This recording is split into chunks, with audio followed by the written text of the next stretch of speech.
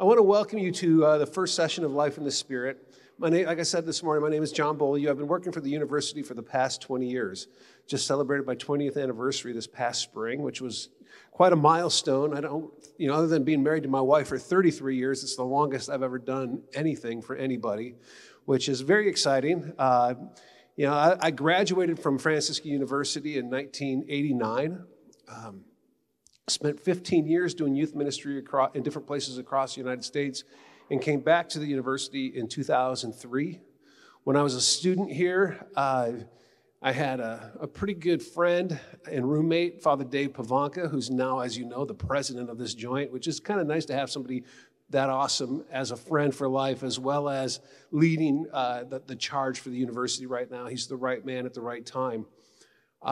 My experience in ministry over the last close to 40 years now, because I did my first ministry in 1983 when I was a missionary with Net Ministries out of St. Paul, Minnesota. I traveled around the country doing retreats, and that was in 1983, so it's like my 40th year of doing some sort of ministry for the church. And this last year, God saved a lot of the goodness for this year for me. Like I said, I celebrated my 20th anniversary. I think last year, if you were here last year, how many came to this retreat last year? Raise your hand. All right, we got a handful.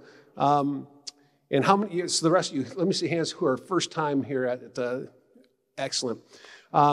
Last year, I was sharing with the men that were here that my daughter, Catherine, got married in Christ the King Chapel in May of 2022. And on May the 2nd, I became a grandfather for the first time, which is a really cool vibe that I'm loving. I haven't met her yet, though, because it's in between the time my granddaughter was born and today, my father passed away. He had been sick for a number of years, and so there's been a lot of going back to Michigan to be with my family and funeral arrangements and the funeral itself. So I'm going to be making it down to see my granddaughter soon. And the other big thing that it was a part of my life, and it's interesting to be a part of this retreat, it's like my 8th year in a row that I've been a part of this team, and I love it, is in January, I started my own personal journey for the Diocese of Steubenville as an aspirant for the permanent diaconate for the diocese. So God willing, in 5 years, I'll be a deacon, and that's exciting. And scary, because they do your best in your aspirancy to scare you into not wanting to be a deacon. So if you stick with it, you're really called. Like they just say, well, the bishop will tell you what you can do and what you can't do and where you're going to minister, and then they also told me that my wife could pull the plug on it at any time, which is, not scary, but kind of cool in a way. But anyhow, for me, what I've come to realize through this all is this profound need for us to be, at this time in the church, more than ever, surrendered to the power of the Holy Spirit, to have the Holy Spirit alive and active, not only in our souls, but in the souls of those we serve. I think there's going to come a time, and it's not very far away, where only those people who are fully in love with the Holy Spirit and fully activating the Holy Spirit will still be in our churches. And I don't know what the future holds. I don't have any kind of prophetic sense.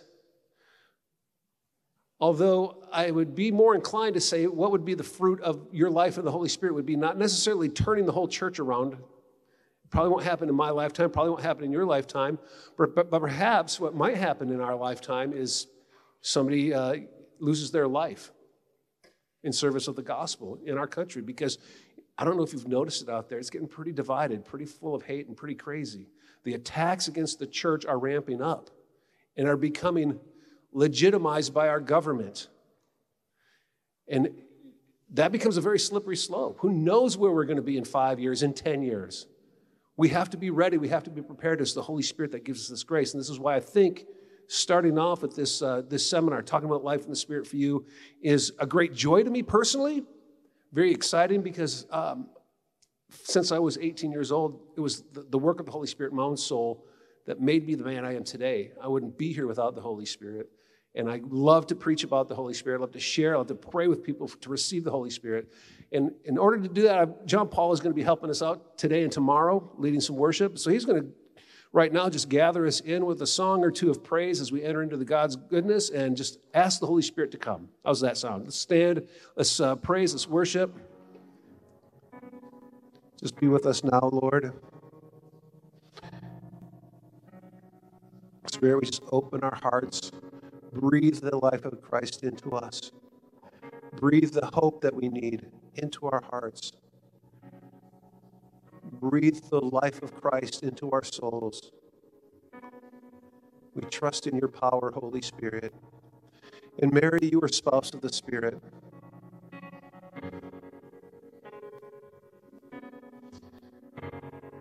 You who are full of grace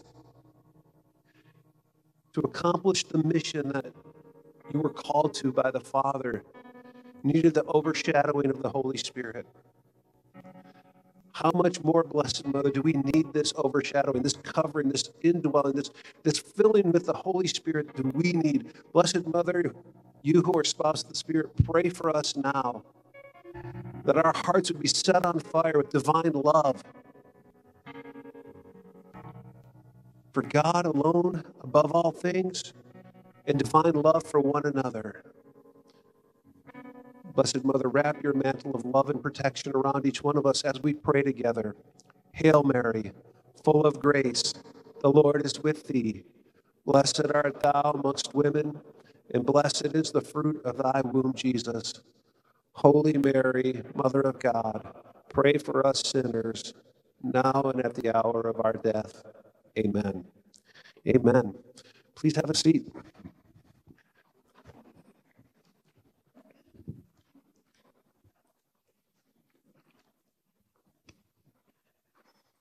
I received the baptism in the Holy Spirit when I was 18 years old. I served as the youth minister for a charismatic community for 4 years while I lived in Dallas, Texas. I'm currently on the board of directors for Pentecost Day USA. I've seen the Holy Spirit do amazing things, miraculous things. But when I talk about life in the Spirit, I'm not saying let's gravitate to the extraordinary, the huge, the amazing things that God can do. And those are real, and those are powerful, and those are good. But for me, life in the Spirit is not, an eccentric spirituality, an extreme spirituality. For me, life in the Spirit is what fuels every spirituality. Whether you're Marian or you have a devotion to St. Joseph, whether you're a Dominican, a Franciscan, or a Jesuit, your spirituality is empowered by the same Spirit. And the same Spirit that wants to make us rise up, put our hands in the air and scream, hallelujah, is the same Spirit that sometimes is going to tell you to sit down, shut up, and listen. And we got to be open to it all. Because the Holy Spirit wants to come to us and lead us in this life in a particular way, to guide us and empower us for the particular call and mission that's on each of our lives. And the best thing that we can do in our lives, in our spirituality, is deepen our understanding and docility to what the Holy Spirit wants, as he wants to guide us and lead us. I mean, look at the life of our Blessed Mother. It was the Holy Spirit that came upon her, gave birth to her mission. Christ, at his baptism, the Holy Spirit comes down upon him. The voice from heaven confirms, this is my Son, with whom I'm well pleased. The Holy Spirit then sends him into the desert, leads him into the desert to do battle, to begin the war that would end all wars, that would culminate with Christ's death on the cross, with his words, Father, into your hands I commend my spirit. And in between all of that, woven through all of that, is the presence of the Holy Spirit, revealing himself in his fullness in a new and powerful way, not resting upon people like he did in the Old Testament, but as Jesus said, he will become like a river that wells up inside of you. There will be a new way that you'll experience the Holy Spirit. He'll well up inside of you, and out of you will flow a living river of grace.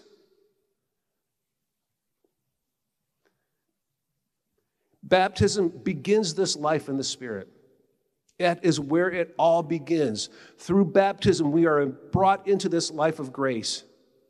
I want to start by looking at the Catechism, Articles 1996 through 1999. It says, grace is favor, the free and undeserved help that God gives us to respond to his call to become children of God. Yes, at that moment of our baptism, we are adopted into to the family of God. We become a child of God. But it's also a call to respond.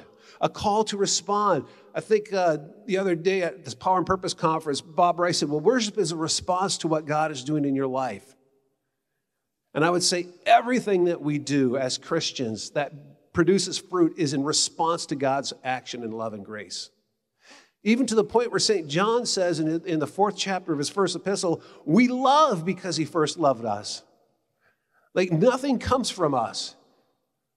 Everything comes from the Father. He is the Alpha. He is the Omega. Everything comes from him and everything is for him. And grace is the favor to respond to his call to become children of God, to make that indelible mark placed on our soul a lived reality in every part of our lives, that we would live as children of God, to be partakers of the divine nature and of eternal life. So our eternal life begins here on earth when we begin to take on the divine nature and participate in the life of the Trinity as God's children. It says in 1997, it says, by baptism, the Christian participates in the grace of Christ. He receives the life of the Spirit who breathes charity into him and who forms the church. So this life of the Spirit is a term that is found in our catechism. It's found in Scripture. That God wants us to experience this new life in the Spirit. It says in the next article, it says, the vocation to eternal life is supernatural. It depends entirely on God's gratuitous initiative, for he alone can reveal and give himself. You know, none of us stand before God saying, look what I've accomplished for you, God, or look what I found, God. You know, we were lost and he found us. He does, and when we find ourselves in him, that's a great experience. When we know we're filled with his love, when we have the Holy Spirit speaking and revealing to our own hearts the goodness and love of God. It says, like I said, this vocation to eternal life is supernatural. It's above our nature. It's above human nature. And I think most people try to serve God out of their humanity. I've talked to a lot of clergy. That's the way they've grown is I used to try to serve God out of my flesh, out of what I thought was good and wise, and out of my ability. But I kept coming up short. That's what I found in my life. I can always tell. And I just got convicted in prayer 2 days ago. The Lord is like, you are not praying enough to sustain the work that I'm calling you to do right now. And okay, Lord, teach me what I need to do. It's like, I just want to be what you want me to be. I just need to be what you made me to be. There's no happiness if I'm trying to go down another path. There's no fulfillment in life if I'm trying to do what I think is best and not what the Lord is calling me to be. And it's not like the word's like, oh my gosh, I'm such a sinner and I don't pray enough and God hates me. It's like, no, God is calling me into something new, into something deeper. Like he's saying to this next chapter of your life, you're going to have to up your prayer game. Not because the burdens are going to be so heavy that he's going to try to crush me if I don't, but because he wants more of me in the midst of it. And I need more of him in the midst of it.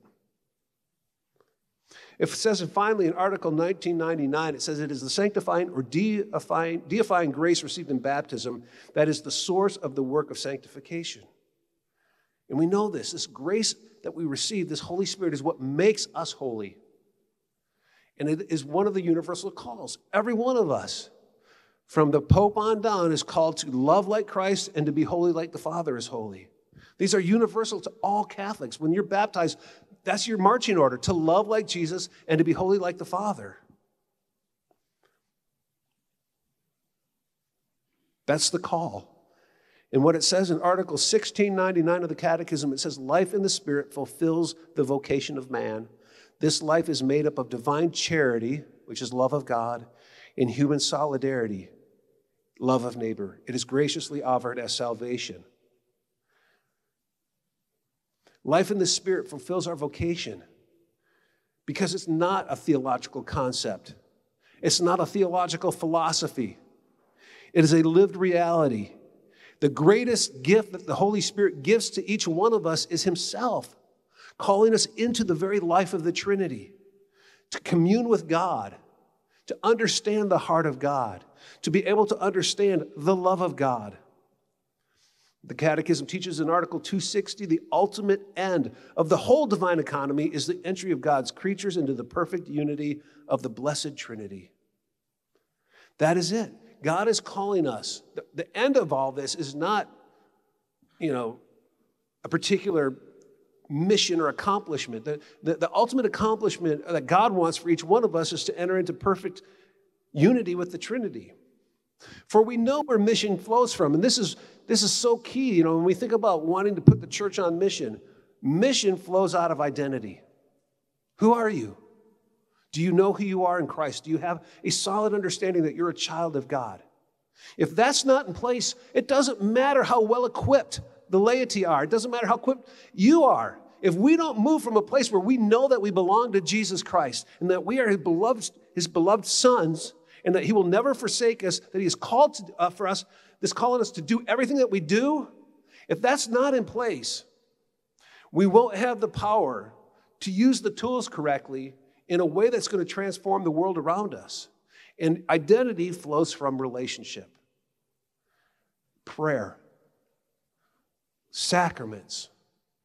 And who's the one who reveals the Father's love to us?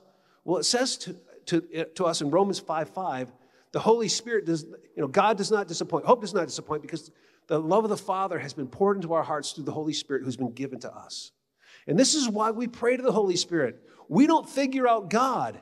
The Holy Spirit is given to it. It is God's gratuitous gift, his initiative. He is the one who started this, and he's the one who won't give up on us as long as we keep surrendering to him. He has so much more for us. In that last part of that catechism in 1699, it says, it's graciously offered to us as salvation. This life in the Spirit is offered. It's not forced on anyone. We all have a door on our heart that needs to be opened fully to God, fully to the Holy Spirit, but the only handle on this door is on the inside. God can knock. God can say, hey, I'm here. I have something for you. If we don't open our hearts to him, it doesn't matter. It won't touch the deepest part of what needs to be touched in our lives. The immediate fruit of having an encounter with the Holy Spirit is a taste of heaven that prepares us and strengthens us for eternal salvation. To understand exactly what we're talking about and how the Holy Spirit wants to work with us, we just have to look at the words of what Jesus said at the Last Supper about the one he called the advocate.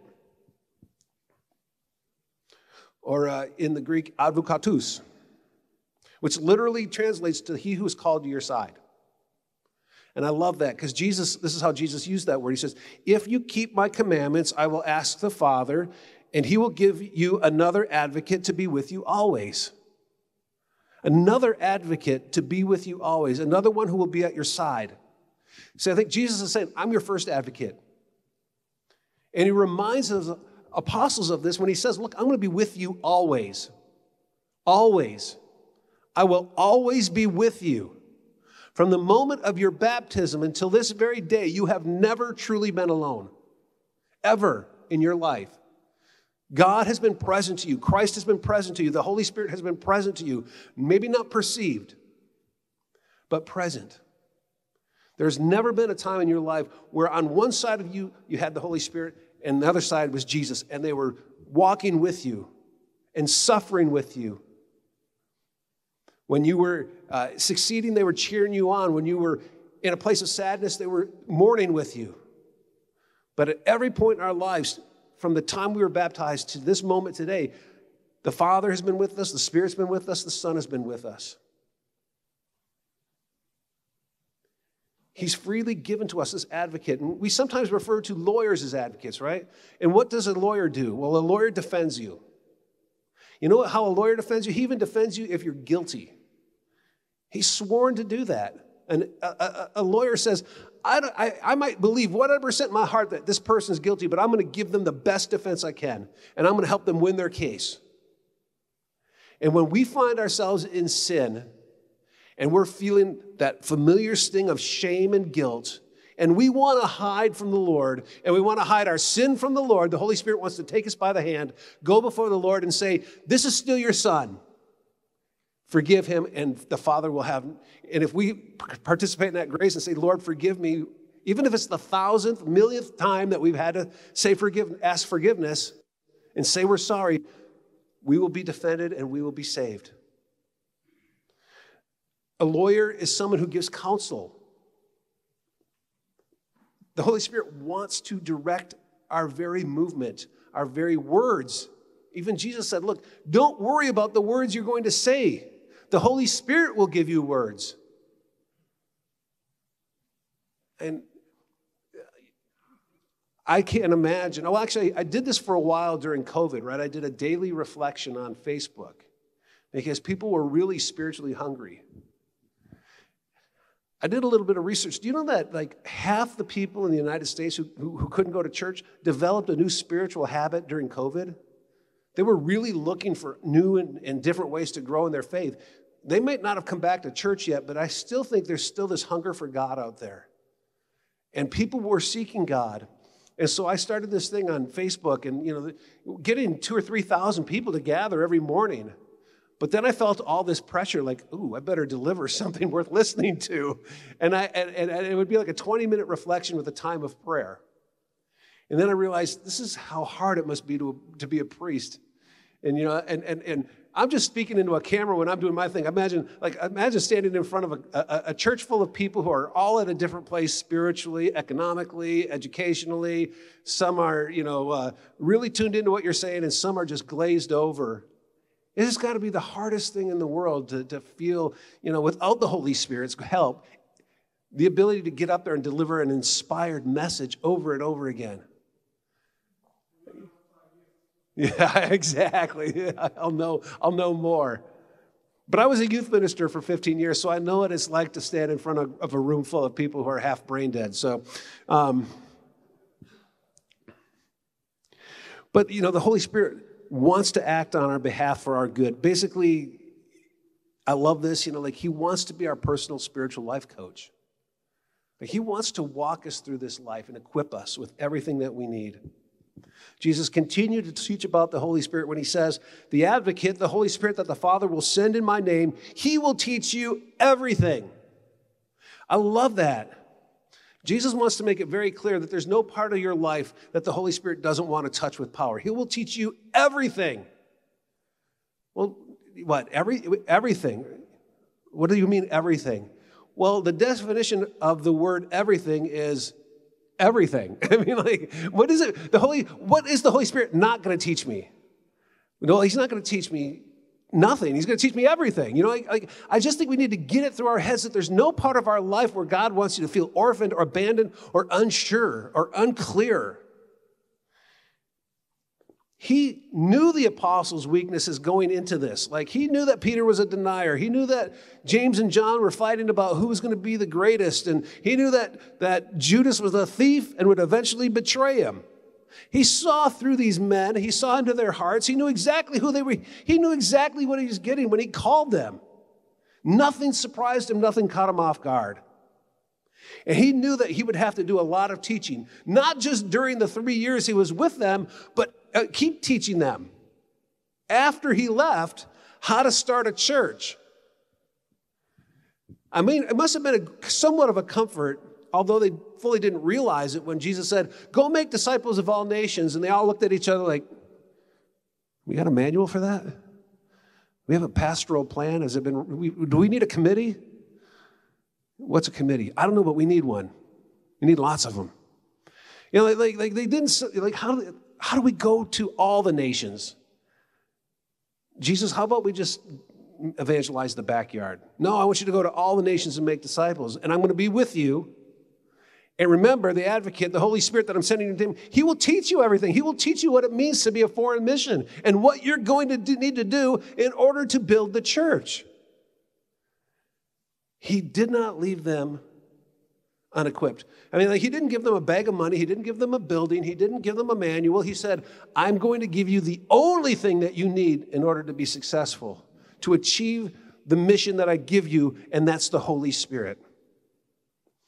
And we see that in the fulfillment that the Holy Spirit comes on the day of Pentecost and the church is born. Mission is born. Hearts are renewed. Men go forth. The men who are locked behind the doors and afraid bust out, ready to change the world around them. And Peter, who was probably up to that moment was probably, I'd imagine there were a lot of jokes that went along with being an apostle. Like, every time Peter stuck his foot in his mouth, he'd go, like James would go, there goes Peter, the rock, crumbling again. Way to go. This is good. And yet, when on the day of Pentecost, Peter became that rock, right? He stood before the Sanhedrin and said, look, you can beat me, you can throw me in jail, do whatever you want. I'm not going to stop preaching Jesus. He found a courage. He became the rock. But what will the Holy Spirit teach us? What will the Holy Spirit teach you? What does the Holy Spirit want to teach you? For me, I feel like right now the Holy Spirit is teaching me how to let go. Raise your hand if you're like me and your patience seems to be constantly tried. I can seem like I'm the holiest guy around until I get behind the wheel of a car. Does anyone get behind the wheel of a car and turn into a complete a-hole sometimes? Because somebody cuts you off and you find yourself like dropping a word or two on them, a very graphic word or two on people that just, you're never going to see them. They don't hear you, but you're getting all worked up over nothing. And it's just this constant like, me, I got to get where I'm going and don't get in my way. And I'm like, okay, God, I got to slow down. The Holy Spirit is calling me like, what is the root of this unrest? What does the Holy Spirit need to teach me here? It's not about me. Calm down. Calm down. It's going to be okay. Because I put myself under this pressure, like I got to get so much done and every little second counts. And if I'm behind somebody who's doing 2 miles an hour slower than I want to be driving at the moment, they're keeping me from getting where I want to go by about 22 seconds. And I can't let go of that. I'm like, I got to have that. The Holy Spirit wants to teach me so much. I think he wants to teach us too. He wants to teach us how to love. It says in the Catechism, Article 221, it says, St. John goes even further when he affirms that God is love. God's very being is love. By sending his only Son in the spirit of love in the fullness of time, God has revealed his innermost secret. God himself is an eternal exchange of love, Father, Son, and Holy Spirit, and he has destined us to share in that exchange. How many of us have made it their goal to enter into that exchange of love as much as the Spirit of God will allow us? Like your number one goal in life is, I want to enter into the life of the Trinity. Forget what's going on in this world. Forget what's going on around me. Forget my own dreams and ambitions, desires. Forget my sinfulness. God, I surrender all that. I just want to enter into your love. I want to disappear into your love. I want to be consumed by your love. I want to live in that love. I want to detach from this world with all its falseness and all of its lies and all of its disappointments and live in the thing that doesn't disappoint, which is the love of God. For that's what he's destined us each to do, to live in that love. But we're not going to get there without the help of the Holy Spirit. He'll teach us how to enter into that. When I think about the saints and just the ecstasy and the joy that they had of entering into this mystery of the divine, and how I'm still so attached to the world that it's hard for me to enter into that and remain there for any length of time, that I know I need more of the Holy Spirit. The same Holy Spirit that has spoken through me, the same Holy Spirit that has spoken to me, wants me to be quiet, and he just wants to lead me somewhere I can't get by myself. Deep into the mystery of God and his love. The Holy Spirit wants to teach me how to forgive, how to serve my family, how to serve my wife, how to serve the people I work with, how to serve the church. I'm going to be learning a whole new way of serving the church through my formation, which is exciting. And it's also scary because I know with that comes the flip side of that call of love, which is that call to die to myself. You know, sometimes we're old dogs, but can we learn that new trick? Can we learn something new at this age about entering into God's love? Can we let go of something that we've carried our entire lives that we might receive more of God at this point? So many times the enemy says, no, you are who you are. Your faults are yours until, you stand before God or you spend a couple centuries in purgatory and they're burned away. And Jesus is like, no. You think of someone like the woman who for 18 years was hemorrhaging, had spent all of her money looking for a cure and thought she'd hit the end of her rope and was about to give up. But in this moment of desperation, she collapses. She goes, I just want to touch the hem of his garment. So where is she? She's down on her face as Jesus passes by, just reaches up and grabs the hem of her garment. And Jesus just walks by.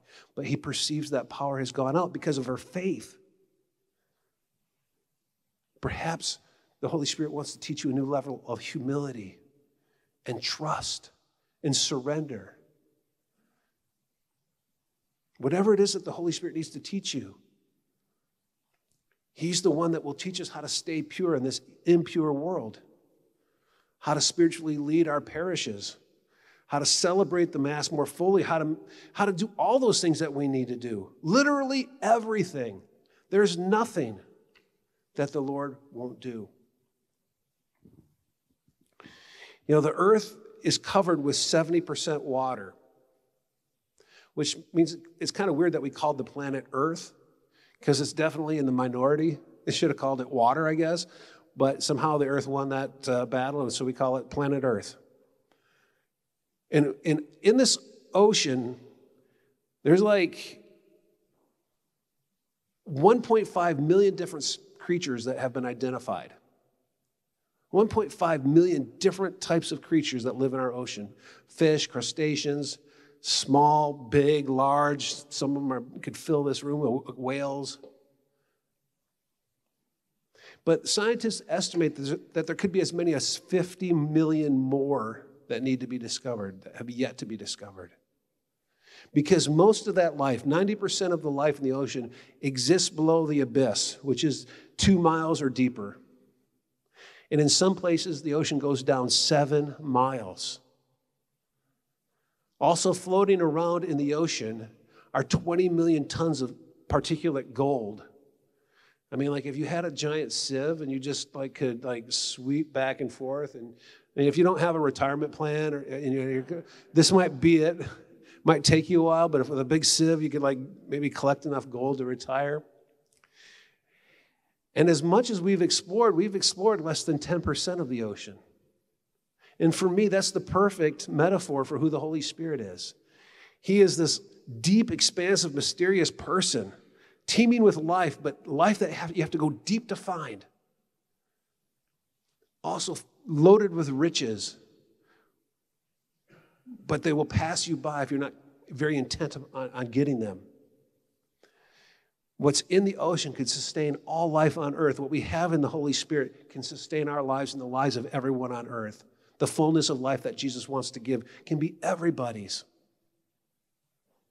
The Holy Spirit, in short, is a life-giving lover and a life-loving giver. He wants to give us life. He wants to give us happiness. He wants to give us joy. He wants to give us love. But just like going down to the beach and putting your foot in the water doesn't make you an expert on the ocean, just dabbling in the Holy Spirit's not enough. And yet, for most Catholics, the Holy Spirit remains the great unknown. They do not know his power. They do not perceive his presence. They have not released that grace in their lives. And just like in the world, 80% of all the world's population lives within 2 miles of the ocean. So do most Catholics live very close to the Holy Spirit, but not in the Holy Spirit. So we need to go deeper. We need to let the Spirit teach us, lead us, empower us, and send us forth. To send us on mission. Jesus says, when the advocate comes, whom I will send you from the Father, the Spirit of truth that proceeds from the Father, he will testify to me, and you must also testify because you've been with me from the beginning. We need to be testifying. We need to be proclaiming the goodness of God in word and in deed.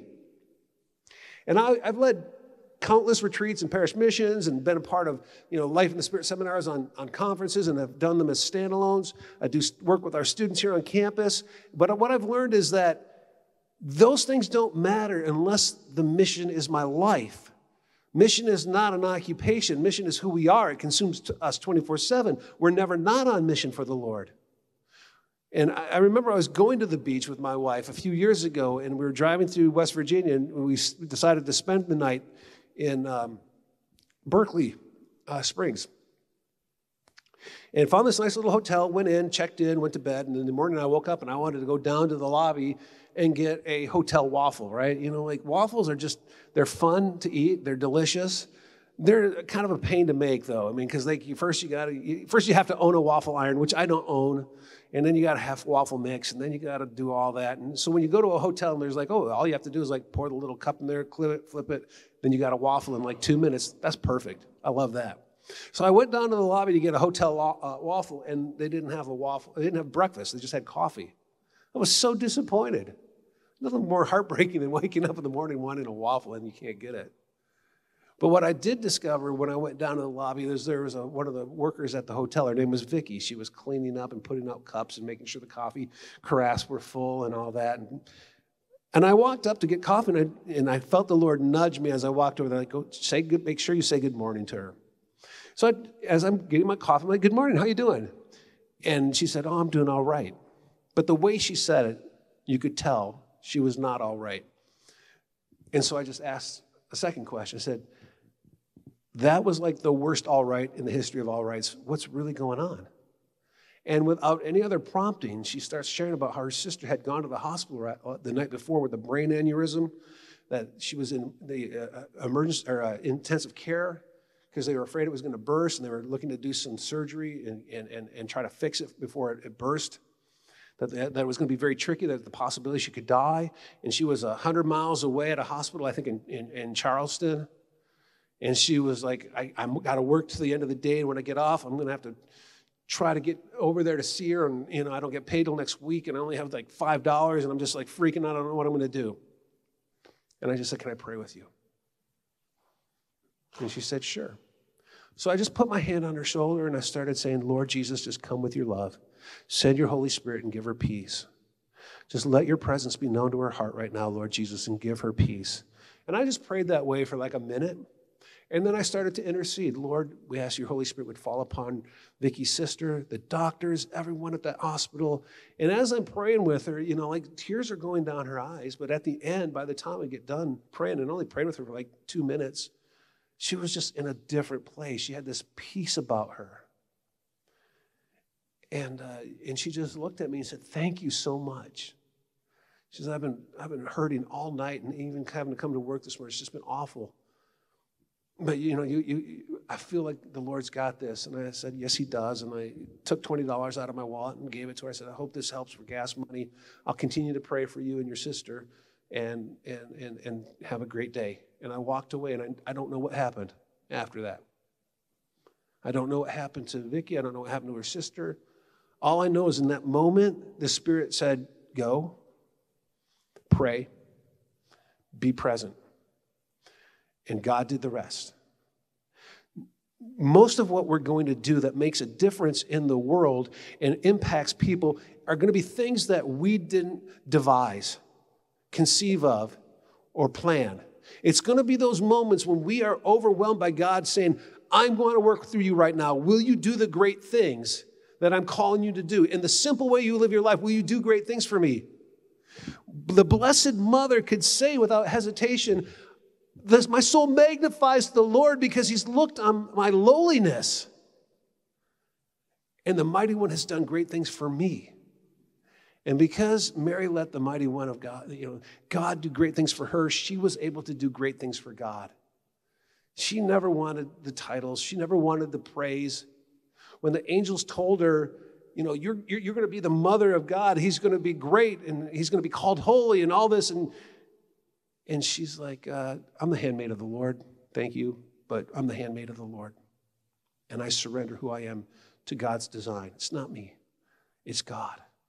When Elizabeth says, who am I that the mother of my Lord should have come to me? Which is interesting that she would say that because it must have been the Holy Spirit that leapt from Mary into her womb that caused John the Baptist to jump up and down in her womb, that revealed in that moment that what was before her was not her cousin Mary, but the mother of the Christ. How powerful Mary was, full of the Holy Spirit, that all she had to do was say, hello, and Jesus was being revealed to her cousin and to the unborn baby in her womb. That's the power of God. And it is because Mary let God do great things for her.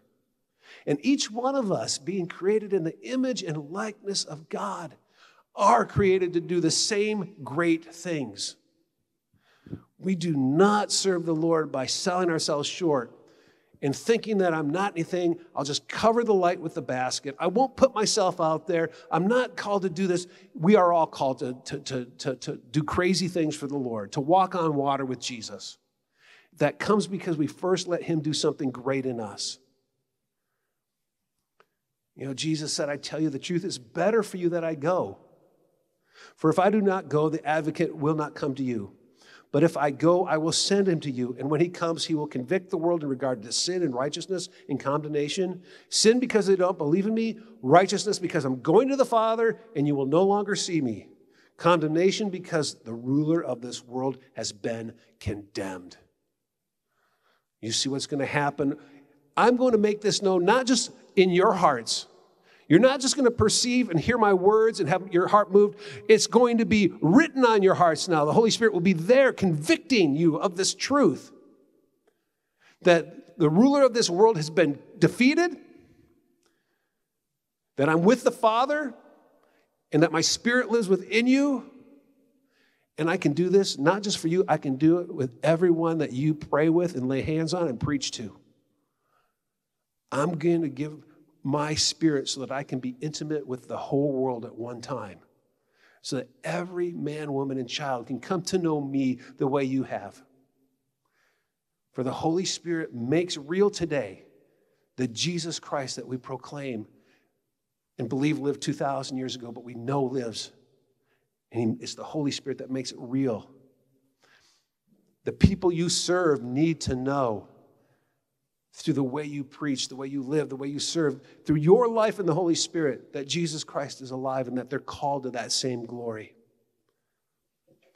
Like I said, Jesus Christ, it says in John chapter 7, verse 37 and 38, it says, on the last day of the feast, the great day, Jesus stood up and proclaimed, if anyone thirsts, let him come to me and drink. He who believes in me, as the scripture has said, out of his heart shall flow rivers of living water. God wants to make you into a human drinking fountain to the people you serve.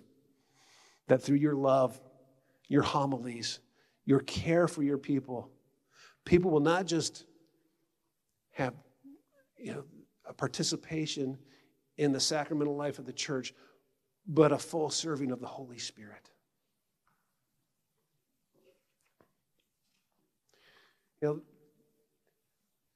There's a lot more that can be taught on the Holy Spirit, on the use of charisms and word gifts and speaking in tongues and all that.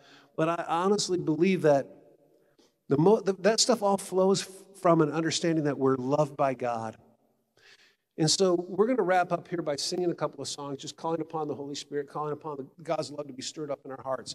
And when we get together tomorrow, about half the time that we're going to do tomorrow is going to be spent in prayer. I'm just going to share my testimony, share a couple of brief thoughts, and then we're going to take it to prayer. And we're going to pray for the Holy Spirit to be stirred up in our lives, that the love of God would be poured into our hearts in a new way. And for those who've never received baptism in the Holy Spirit, we're going to be praying for you to be baptized in the Holy Spirit. And I'll explain what that means exactly tomorrow, because I know that even that statement can cause a lot of people to go, wait, what? Baptism in the Holy Spirit, what? Don't worry, it'll all come together. But for now, I just want us to wrap up by putting our hearts before the Lord and saying, okay, God, apart from you, I can do nothing. I want to trust in your love. I need to trust in your love and power right now. Just take my heart. I surrender it to you. So, John Paul, if you'd be so kind.